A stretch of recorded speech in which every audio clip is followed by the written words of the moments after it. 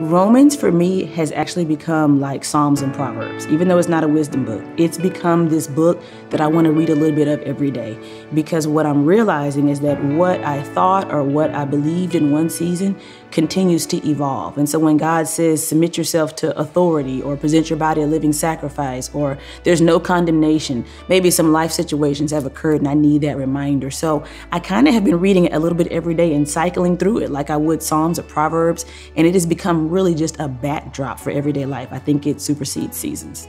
I think there are ways that we can infuse Romans into our everyday life. Usually I would tell people as they're reading through it or studying, what are the things that the Holy Spirit's kind of pricking at you? Because there's so much, and what he might kind of poke at you about in one season may be different than another.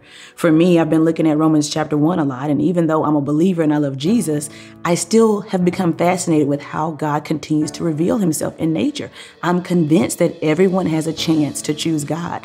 It makes me feel excited about sharing the gospel, to have all these things that I can point to and say, this is God trying to show you himself.